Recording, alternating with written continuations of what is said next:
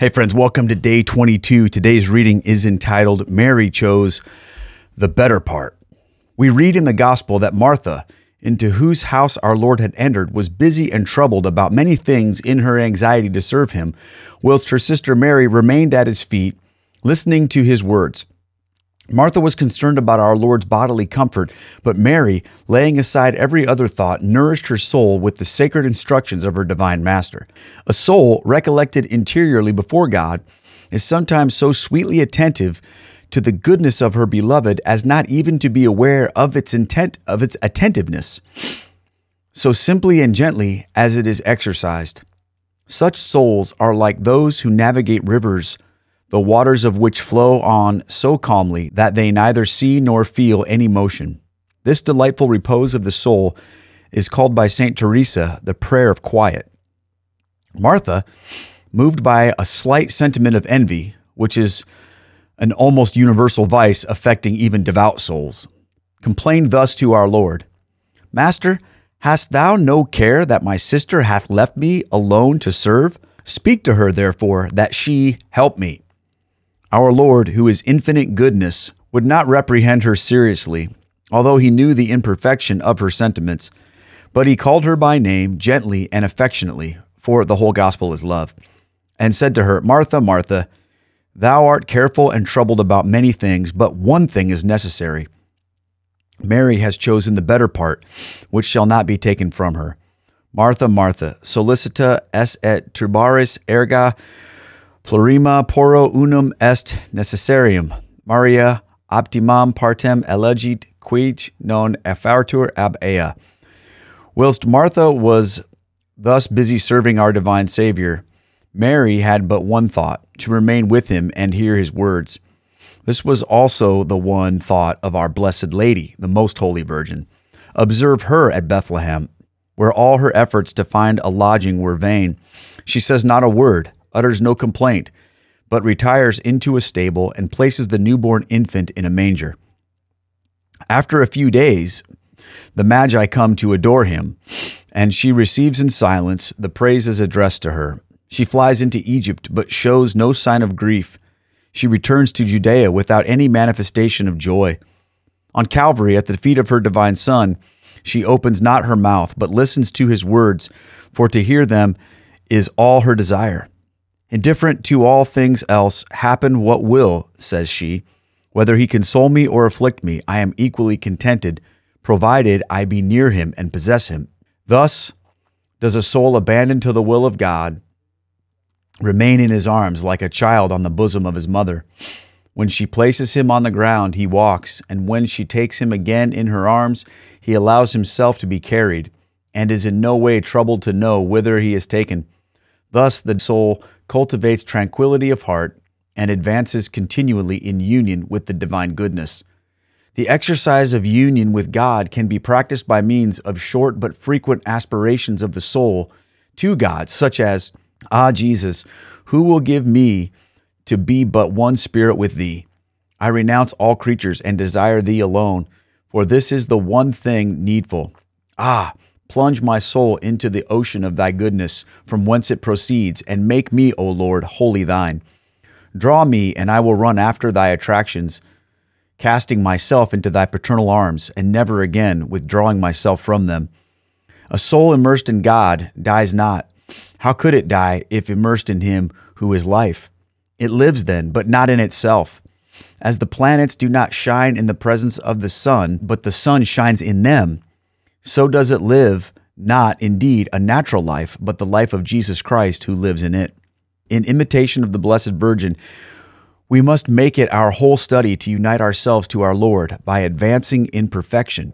Let us not, however, forget that our best means for attaining to this is to remain tranquil and place all our confidence in him, who alone can give increase to that which we have sown and planted. Our Lord desires from us a peaceful solicitude, which will lead us to obey those who direct us and walk with all fidelity in the paths they point out. We should abandon ourselves in all things to his paternal care and maintain peace of soul as far as possible, because our Lord reposes in tranquil and peaceful hearts.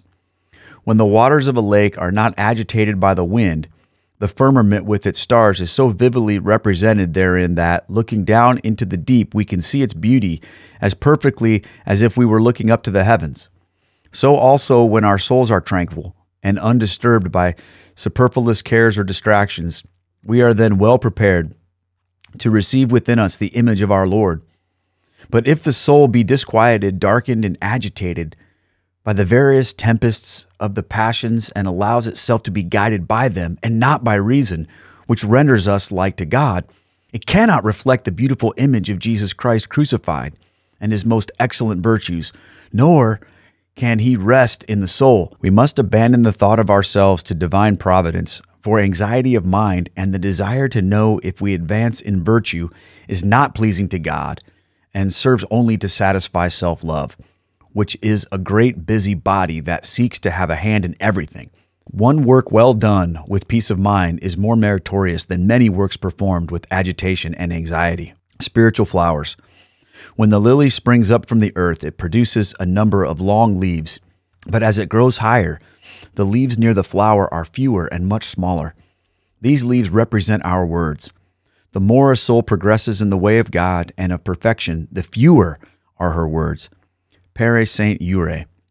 As the bees go all round their hive gathering honey here and there, and when they have collected it, take pleasure in working it up on account of its sweetness, so we meditate that we may acquire the love of God, and then we contemplate him and are attracted by his goodness through the sweetness which his love causes us to experience.